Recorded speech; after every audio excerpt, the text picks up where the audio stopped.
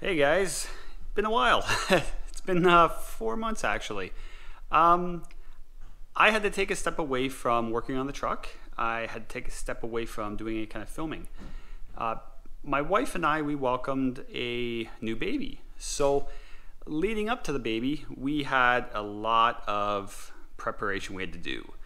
We redid our kitchen and we had to add another bedroom because this makes baby number 5. So it's been a lot lately. So the truck had to get put on the back burner. So now the baby's been here for 2 weeks. He's pretty much settled in, and I've been able to now sneak away from the house from time to time and get a little bit of work done.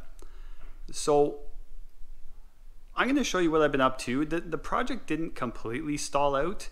I did send some stuff off to get dealt with. Stuff that was going to get done anyway. So I'm just going to do a walk around right now, show you what I've been doing, and we're going to put an intercooler system together today. So starting at the back, I started welding everything in solid. The tailgate, roll pan, the buckets, everything is going to be smoothed out. So I'm welding it all in. I'm about 90% there. Got a little bit more to do because I want to get this thing painted before I do any kind of plumbing, any kind of wiring. So I'm trying to get any kind of welding, fabrication work done now so that I can get this thing painted. I don't want to have to build the entire truck, all the plumbing, all that kind of stuff, and then take it all apart again to paint it. So I'm trying to be as efficient with my time as possible, and if I can get all my holes drilled in my cab, get any kind of welding done that I know needs to get done, I'm going to do that all now, paint it, and then as I do all my plumbing and electrical, I don't have to take anything apart again. So I'm hoping that'll speed things up. Hopefully it doesn't bite me in the butt, but that's what I'm going to be doing. I finished welding the exhaust together on this side, so it's all done. I mounted an oil cooler up inside the grill. You can see it up there. Yeah. Hi. I go to Jamie's house. No, you don't go to Jamie's house. Well, I got a ball. You're gonna go get the ball? Yeah. Oh, okay. She's going to Jamie's house to get the ball. So it's a 15-row oil cooler up in there. I was going to mount it down near the bottom, but if my measurements are correct, I've got 5 inches of ground clearance in the front here. If I happen to drive into a steep parking lot or something with this car, and I happen to bottom out the nose on this thing, well, oil cooler is going to take the brunt of that, I think. So, I mean, if I whack the front end on something, hopefully I can still drive home with it being a little mangled. But if the oil cooler is down there, probably not going to drive anywhere. So I decided to put it up high in here. There, I got a light. There, you can see the cooler up in there.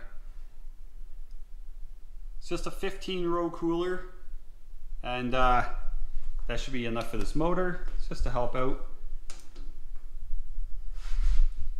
I set my hood off for blasting. Got it all cleaned up. Got some primer sealer on there. Now you can see the dents. Didn't actually know those dents were there before. No warpage though. I had a First Step Blasting in Ontario. Al, he's the one who took care of all this, media blasting, and 0 warpage. Can't say that for the door. I had somebody else do the door, and it is warped bad. But this, even being a big flat surface like this, both of them, and he blasted both sides, no warpage. So, very pleased with that.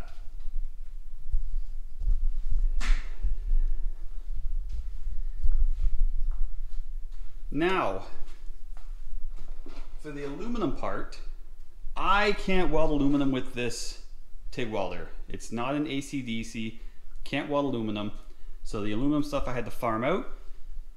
So I sent this stuff off to a buddy of mine, Twisted Art and Fab, Brandon. He welded on my bungs for me for my oil return. I had purchased 2 of these ice water tanks and we welded them together. So now when you look inside, I just have one big tank. We've also got these guys. I got ends welded on the end of the turbos for this style clamp. It's supposed to be better than a V-band, so we will find out. So I got those welded on both sides, and yeah, that should be fun. A lot more secure apparently.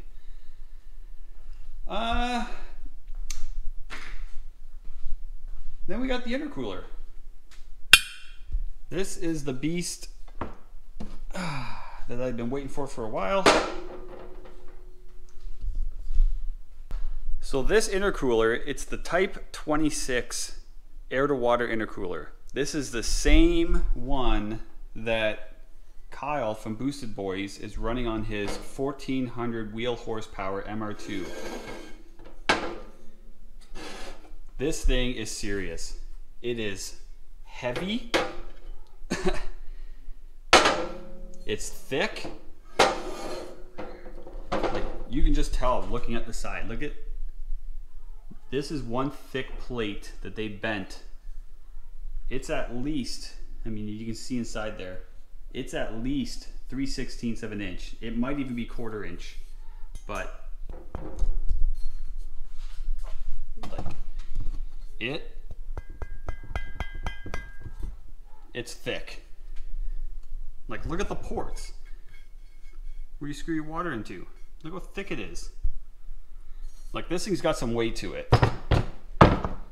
So that is what we're gonna use. It's got a 3.5 inch inlet and outlet.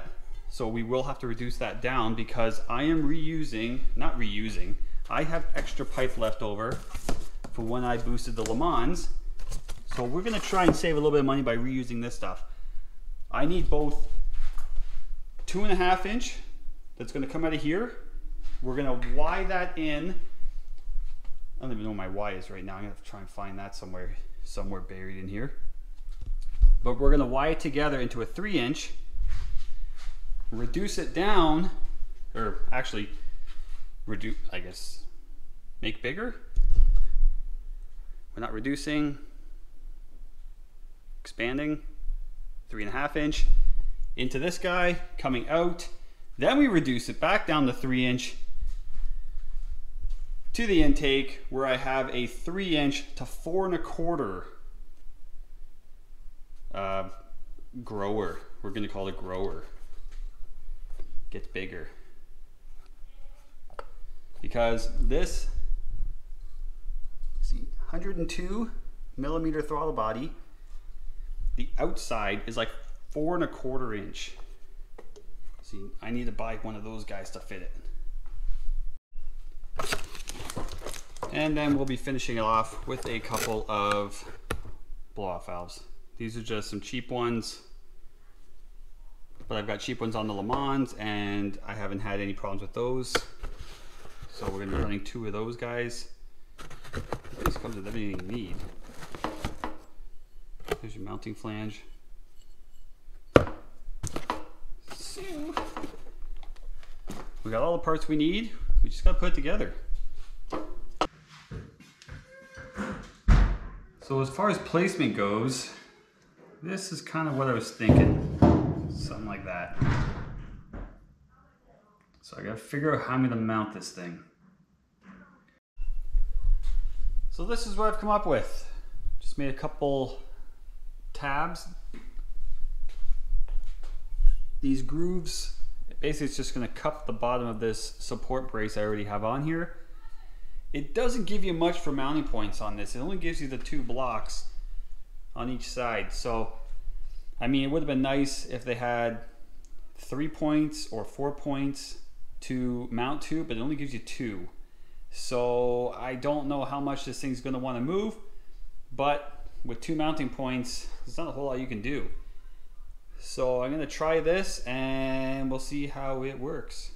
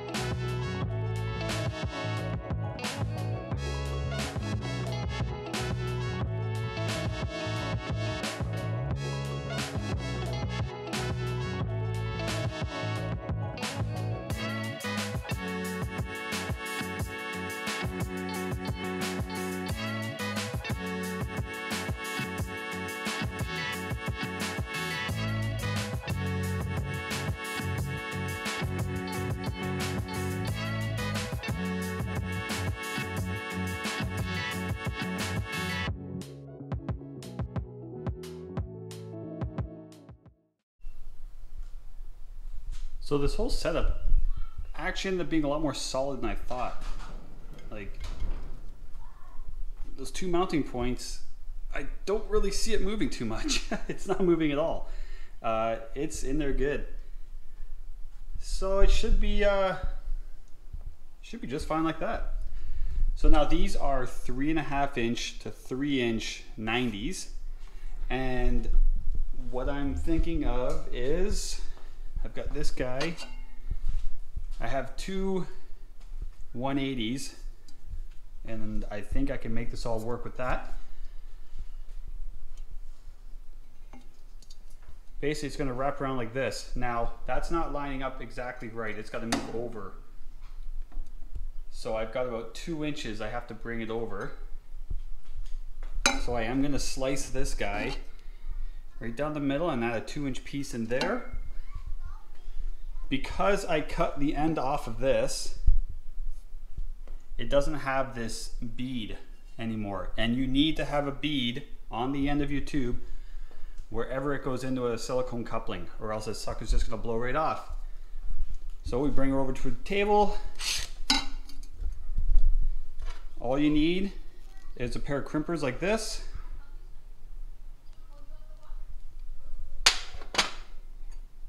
And this is actually one I tried testing on years ago. And you can crimp a bead right into the end of it. So I'm going to put a bead on this guy, and then I'm going to start hacking it all up. I'm going to use some, I don't have much green tape left, but I'm just going to tape all my joints together that aren't going to have a silicone coupling. And then I'm going to take all my pieces over to my buddy's place, who can weld all the aluminum together for me.